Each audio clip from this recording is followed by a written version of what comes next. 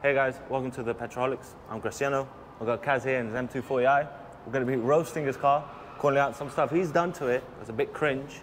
And some stuff BMW's done to it was quite bad. Might hurt his feelings a bit, but it's fine. I'm willing to take the bullet for it. Hope you guys enjoy. Did you know, fun fact? What? I think it's like 80% of partnerships fail in the first year. We're probably going to be the 20%, like my car mods.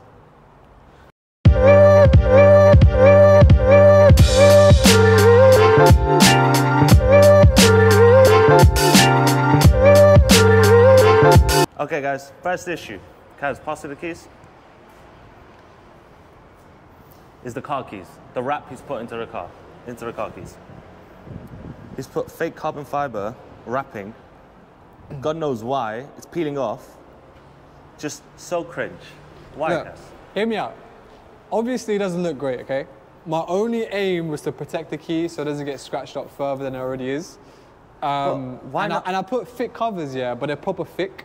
And it's really annoying, it's like really bulky. So I'm like, okay, cool. Let's do stickers, it's nice and thin. You could, for much cheaper, you could probably just get a carbon fiber plastic for it, or just another color. Don't go for carbon fiber, it's cringe. Okay, that's rule number one. Okay, don't do fake carbon fiber. By the way, I'm getting roasted by some guy who's got hentai popping out of his left nipple, yeah? This is not hentai, this is Aya from Spy X Family, great anime, watch it please. It's 10 out of 10 anime. First of October is a new season coming out, just making sure.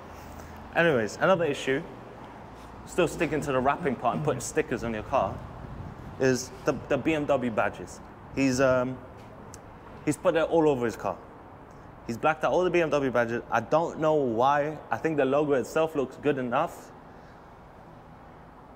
But if you were to modify the badge, just get a real modification, you could really buy it for much cheaper. You could buy a really cool design, ready to go. Kaz, please explain, why have you put... Fair enough, yeah.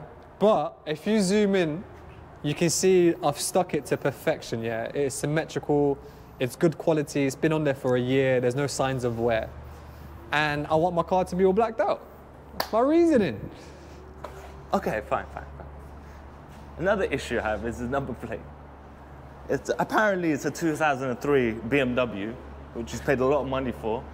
What, 220D probably? He's got it gelled out, which is fine, but I don't know what it's meant to say. It's meant to say, clearly, unless you are a very brain cell lacking person in the kindest way possible, it obviously says race. That's like RA. It's RA.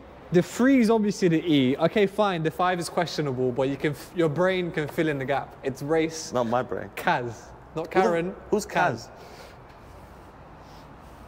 Do you mean who's Kaz? Anyways, I think it looks sick, and that's the bit that matters. But it came off a Honda Civic from 2003, by the way. Just saying.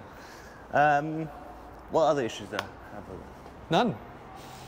No, there was another problem. It was the front splitter. Now, have a quick look at it. Just have a quick look at it. Cameraman, have a look at it. It looks nice. I'll give him that. It does look good. It looks amazing. It looks amazing. 10 out of 10. But does it do anything? Apart from make your car look that it's lower to the ground. Doesn't really do anything. It's ricer. I have something against ricers. Anyone who puts a fake spoiler on their car and it does nothing to their car, it's quite cringe. Technically, you can't prove that it has no aerodynamic. I can't prove it, but I'm willing to bet.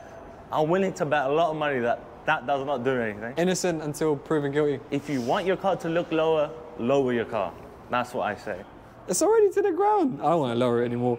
Nah. Okay, guys, come here. Follow me. This is out of his control.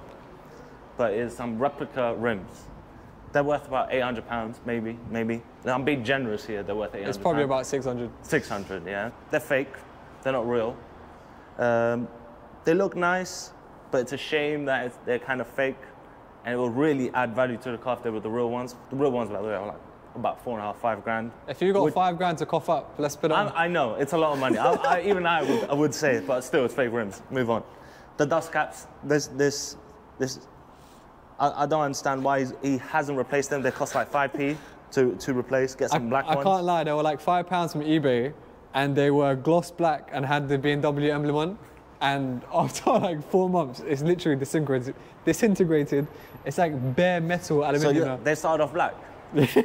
They started off black, and also, by the way, sticking to the black BMW badges again. Branding is key, boys and girls. Steel brakes, got no problem with them. Great ones. This is one of my biggest hatred for anyone who does this in the car. It's fake carbon. Just fake carbon. Fake hardened mirrors. Looks real. It looks real, yeah, but doesn't really do anything. It's a head shaker. It makes you a bozo. Is that the word for it? Like, what's the word when you're trying to show off? What's that word for it? Let's move out to the rear. Again, black number plate, the black badging. I guess that's fine. No problem. Oh my goodness. Wait. You have no problem with my black M240i, but you have a problem with my badge? Yeah, of course. Why? Because... What's the difference? Because this was stuck together and this was done like properly.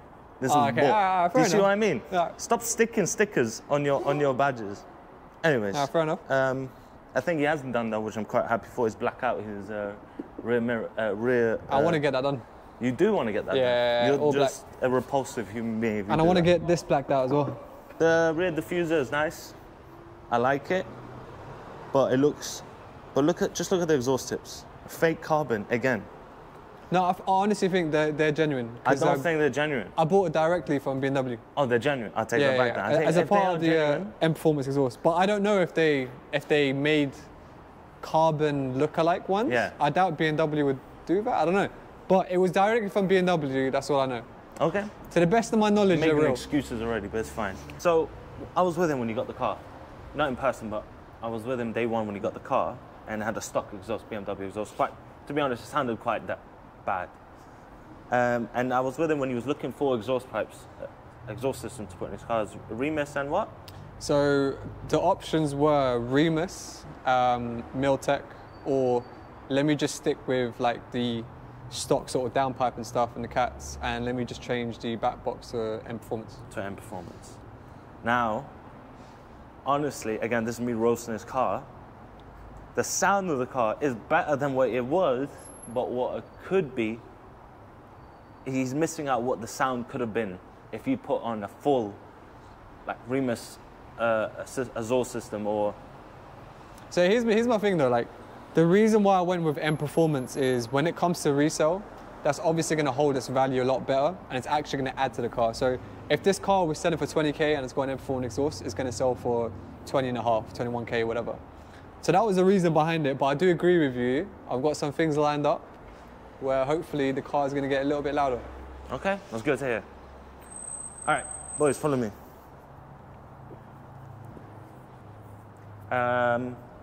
We're going to go inside the car, yeah, for a bit. Let me just use the fake carbon. Oh, my bad, wrong button. Come here, boys, follow me. This is his driving position, by the way. Potentially the worst driving position I've ever seen. The fake carbon again. I do not understand why. And his excuse is always it's protecting the plastic, and I understand that it does, but you could have used anything else, gloss black, piano black wrap. So in my defense about the whole interior wrap and stuff, yeah, I get it. There's a lot of people that sort of cringe at it, but in my defense, it protects the original parts. So again, when it comes to resale, I'm just going to tear those off, and it's going to be like new. And secondly, it is good quality parts, like straight from 3M, yeah? I understand, but why carbon? People like carbon, but me and you don't go for carbon. We don't do fake carbon, right? So why fake carbon? Why not piano black? Or why not something else? Firstly, I don't think like gloss black would have looked nice. Okay. Right, that's the #1 reason. Secondly, carbon is just sporty. It looks sick. It actually looks so wavy. And you would not, like a non-car person would not be able to tell that's a fake part. Absolutely. That's right. Well, that's the sad thing. You're fooling the dumb. Look, here's the thing, yeah. In the engine bay, there's a cover, right? Just a plastic cover. And then you've got your air intake and stuff like that. There's companies like Venturi that will replace the plastic sort of engine cover that comes with it, the intake as well, and it's all real carbon, yeah? It's like just those two parts, so the engine thingy and the air intake with Venturi, I think it comes up to like 2 grand, 2.5 grand. It's a lot of money. 2.5 grand? It's a lot of money. To replace something that's already working fine. But why do you want to look like you spent 2.5 grand? Anyways, this is my biggest issue with this car. It's not his problem. Actually, it is his problem because he did it. Can you just zoom into wherever that thing is there? This. There's meant to be a gear stick there. Basically, you shift gears. In a real car, you shift gears and you put them in first, second, third. You choose to put them there. He's bought an automatic. Sorry, why are you saying it like an American? But he's bought an automatic. Automatic. Automatic. I learned English watching American movies. And by the way, that's no joke. I'm dead serious. When he first got the car, I was really happy for him. Again, he's a friend of mine. I'm super happy for him that he bought a car. He's also the only car friend I have. I've got a few friends, and none of them are car guys apart from him. And the way I was upset when he didn't buy the manual. But why? So let me get this right, yeah? You had the money, you set your eyes on an M240, yeah, and you would have got a manual. Why? I would get a manual. Why? Just from the feeling of just shifting a gear and like downshifting or rev matching your car. There's nothing like it. You're going through a corner, you drop it down a gear, the back end pops and crackles. So it's so much more mechanical. It's like you're the driver. You are. So you want to be more in control of the car, all right? The way, yeah. And also, could your mum drive this car? Easy. She probably would drive it better than you, right? Do you see what I mean? A car for me is. Here's the thing that you're forgetting. A powerful car needs to be dangerous. I understand it's not a Lamborghini. Lamborghinis rip your head off, yeah? Here's where you're wrong. Here's where you're wrong. So firstly, in my opinion, there's a lot of people that literally wishes their automatic gearbox was by ZF, yeah? That gearbox is absolutely insane. Like literally, like people compare it to like a proper DCT, yeah, dual clutch transmission, like the speed of those upshifts. Obviously, it's still faster than a DCT, but it's like minuscule faster. So one, that's extremely impressive, and you would be silly to forego the opportunity of having a ZF box in this car. Yeah? Number one, and number two, where do we live? Where do we live? London. Right. What is there in London? A bunch of cyclists. Okay, a bunch of cyclists. I was going for traffic, but a bunch of cyclists too. You drive, especially you drive in rush hour a lot, right? With the jobs that you've been doing. Yeah. Manual. Right. Imagine you're constantly going down on the clutch. Why is that such a bad thing? I drive like 100 miles into central London. My foot isn't nice. It's why. As a matter of fact, my right foot is the one that's hurting right now. Not even my left foot. If we lived more like away from the city, 100% agree with you. Manual all the way. All right. First point he pointed out. He said it's a very nice automatic gearbox. 10 out of 10. He said, why would I miss out on world class? Well, now listen. This guy's car. This is his first big horsepower, big car. Right. This is his car. He's never going to downgrade to a lower end car. He's just always going to keep going up. Who knows? After this, it could be an M3, an M4, an M6. Who knows? Those gearboxes are just as good as this one. But M2 at this size, a nice little size M2, manual gearbox, would have been perfection. But it's still a perfect car. It's just been perfection plus 10. A-star. Do you see what I mean though? Because the gearbox itself, I understand, again. If you're talking about an M2, then I actually would probably get a manual. But on the M240, like, it's amazing, yeah? So when you ride a proper M car, like the suspension, it's proper low to the ground, it's really hard and rigid. Like you can rag that thing, you have a lot of confidence in the car, a lot of confidence in the upgraded brakes with M cars as well.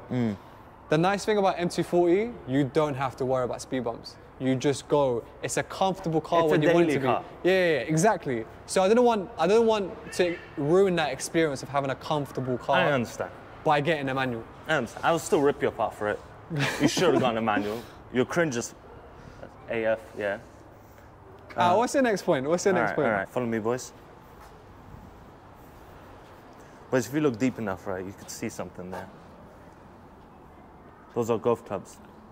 My man has bought this car to go golfing. That's the only reason he bought this car. He's got to drive his wife's boyfriend around a few places. As you can tell, he's got a weak bladder, so he has to go to the toilet a few times. So he's bought a golf club. I don't know why. He's also bad. I've seen him play. I've been there. He's taken me to golfing, yeah, and I've seen him hit things. He's not even that good, but he's getting better, which is the scary part. If he's getting better. And also, just the boot itself is a mess. It's quite spacious. So golf is a gentleman's sport? I think that's number one reason why I don't like it. You also don't like Formula One, which is also a gentleman's sport. All right, look, put the cameraman, look at me for a second. I have tried giving Formula One a chance. I've given it multiple chances. I used to watch it when I was a very young kid when Michael Schumacher was playing, yeah?